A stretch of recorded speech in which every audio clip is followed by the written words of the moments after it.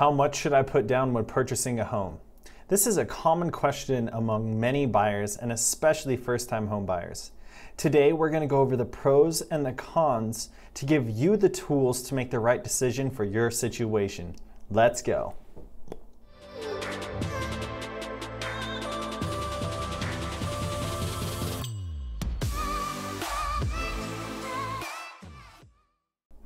Hey guys, this is Cash Niece, aka Cash Loans, and if you're new to the channel, please hit subscribe, ring the bell so you get alerted every single time that I put out content, and if you like this video, do me a favor and give me a like.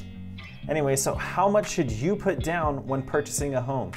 This question really depends on the individual situation, on your goals, your desires, and what you want your outcome to be. This is a common question, and there are a few different schools of thought on that answer. Some people will say that you should always put 20% down, while others will argue that it depends on the individual situation. So what's the right answer? Let's start by busting one of the most common real estate myths, that you need 20% down in order to qualify for a mortgage. This simply just isn't true. There are many programs out there that will allow you to put as little as 3% down, and in some cases you can even put 0% down. So if you don't have to put 20% down, how much should you? What is the right answer? This question is all about your goals. One thing I'd want you to consider is, what is your financial position? If you have the cash available to put 20% down and your goal is to have the smallest monthly payment, then that would make sense for you, as this will allow you to avoid paying PMI or private mortgage insurance. Another benefit of putting 20% down is this may make your offer seem a little bit more competitive in the eyes of a seller, because they're going to think that, well, you could put less down and cover an appraisal gap or something like that if you needed to. Another advantage of putting 20% down is this could actually help you get a better interest rate at par or zero cost for that rate. On the flip side, maybe you're a little bit tight on cash, or you want to use that extra cash for other investments. In this case, putting a little bit less down may be for you. Now remember, with conventional loans, the minimum down payment for first-time home buyers is only 3% and 5% every time afterwards. That myth of the 20% down, that comes from the fact that with a conventional loan, you'll have mortgage insurance until you reach 20% equity. However, let's make a scenario so that we can understand. Let's say you're purchasing a house, right? 20% down would be $100,000. Well, you could put 10% down, $50,000, and pay a private mortgage insurance, right? PMI. This PMI is calculated off of your loan to value, so your total loan amount compared to the value of your home and your credit score. So let's say you put 10% down and you have a mortgage insurance of maybe, let's say simple math, $100 a month. Well, let's say that you're in a high appreciating environment. So this house is gonna appreciate at, let's say 10% per year, right? Well, with only a short amount of time, maybe 2 years, you'll have reached that 20% equity and that PMI will fall off automatically. All the while, you saved $50,000. So really you ended up paying $2,400 over that 2-year period in mortgage insurance, but you saved $50,000 that you were able to invest in other assets. This may be one reason that you might want to think about putting a little bit less down. Now, this would make your mortgage payment slightly higher because your loan amount's higher, and then as well, now you have that mortgage insurance. So it's important to think about your goals and discuss with an advisor the correct strategy and how to go about things.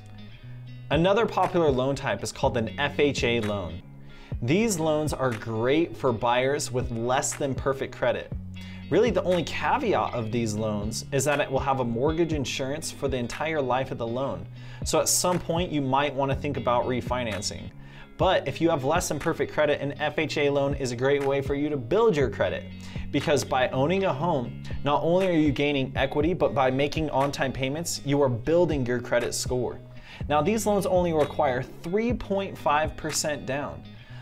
Which makes them a great starter loan, or just really a great loan for any situation.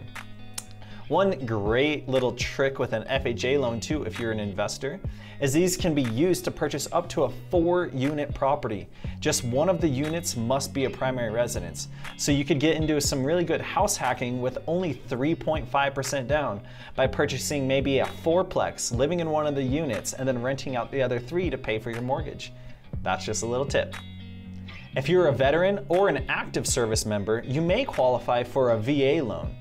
VA loans are backed by the Department of Veteran Affairs and require 0 money down, and they have no mortgage insurance. The really only cost with a VA loan is they have what's called a funding fee. In 2022, the funding fee is 2.3% for first-time use and 3.6% for every time after that. However, this funding fee can be wrapped into the loan over the appraised value and really just allows the VA to be able to offer this amazing benefit to service members. Now, like I mentioned, the VA loan has 0 mortgage insurance and requires 0 money down. This allows a veteran to be able to, have a little bit of extra money if they want to put some more down to help qualify for a bigger payment, or use that cash for renovations, buying down the interest rate, among many other things throughout the process. VA loans are great. If you live in a rural area, you may want to consider a USDA loan. Now, you'll want to go to the USDA website or check with a mortgage advisor to make sure that your property actually qualifies. But if it does, these are some great loans. They actually require 0% down, they have no mortgage insurance, and they have pretty low interest rates along with flexible credit guidelines. So if you do live in a rural area, I highly advise that you look at maybe using a USDA loan. Now, on all these loans, USDA and VA, although they don't require any money down, you can always bring money to the table if you want to make your monthly payment lower.